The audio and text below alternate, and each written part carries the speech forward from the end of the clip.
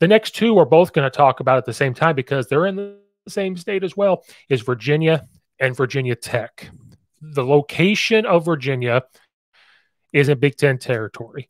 They are not making as big as a push to join the SEC. They're making a push just to leave the ACC. And the Big Ten, once again, feels like a Big Ten team. The location, the East Coast, they wouldn't have to travel south as much if they try to join the SEC. Trying to recruit to get more players up towards Virginia away from the South would be difficult.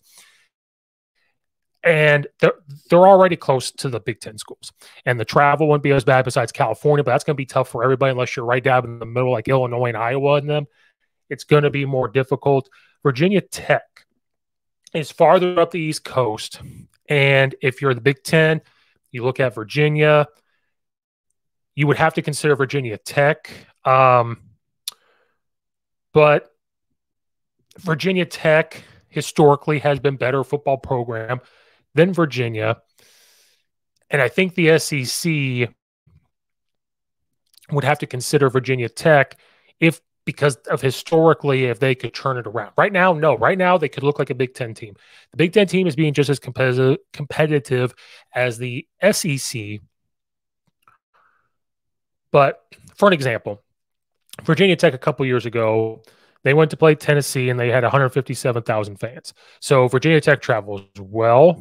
They would have to consider the type of market they get from Virginia Tech if you're the SEC. Again, the Big Ten would make a big push to say, okay, Virginia, you have an in-state rival in Virginia Tech. Just that fits perfectly well in the Big Ten.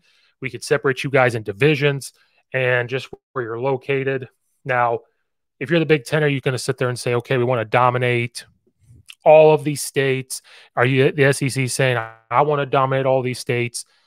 Is there something where maybe Virginia goes to the Big Ten, Virginia Tech goes to SEC, North Carolina or North Carolina State go to the Big Ten, the other one goes to SEC?